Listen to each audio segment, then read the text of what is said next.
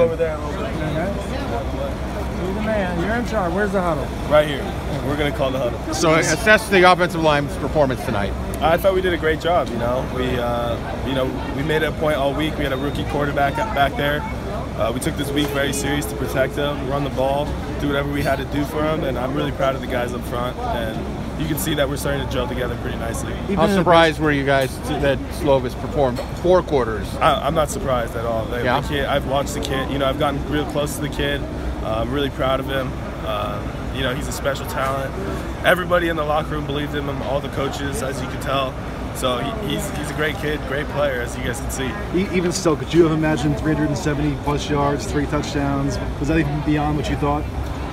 He's a special player, so Coach Harold was like, we're gonna run the same offense, we're gonna take shots, we're gonna do the same thing because that kid can ball. So, and you guys saw, he's a special kid. He's very poised, got us all together. Rallied us when things weren't going that great in the first quarter. Very vocal, so I'm really proud of him. To see him grow. What about your run game against Stanford? What about your run game against Stanford? What did you think about how? Yeah, I thought we did well in the run. We took some pressure off Keaton. We ran the ball when we had to. The 4th down. Last week we didn't convert on one, and this week we got it done on a 4th and 1. Not run the ball, but pass. But convert it. Those stick out, and then some of the outside zones and running in the 5-man box was a huge hit for us. All week we had to run the ball in the 4-1 look. What did Keaton say to you guys when it was getting tough there in the first quarter? So when Velas fumbled, stuff happens, and he just said, he called up the offense. He told us all to huddle up, and he just said, no matter what happens on the field, when the offense hits it, we're going to score, and we're going to do our thing. And that was pretty impressive for a younger guy to do that, to get us all there and pump us up. What did you tell him before the game?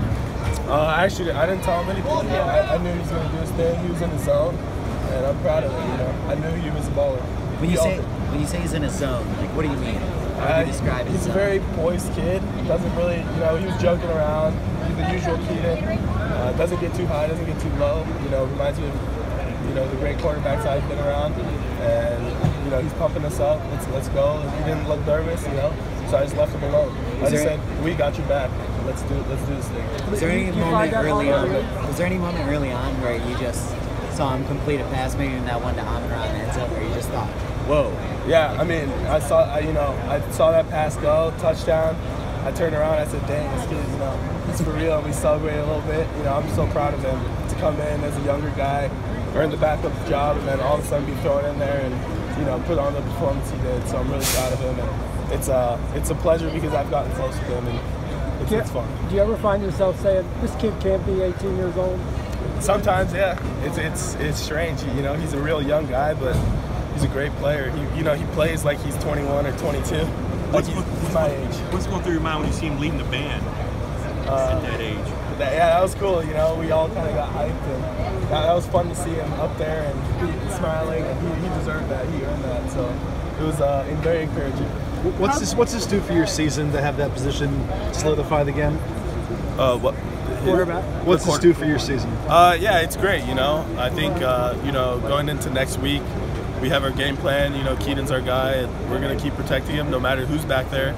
But it feels good. Keaton's a great player, and we're excited. Do you have an idea now? This is how that offense works. You go out there after tonight and say, okay, this thing really works. Yeah, I think as a unit we gelled together more, and as an offensive line, we got it down pat. And week 1 there's going to be some kinks. You can't emulate a full game in practice. So I think that was we got our real mistakes out.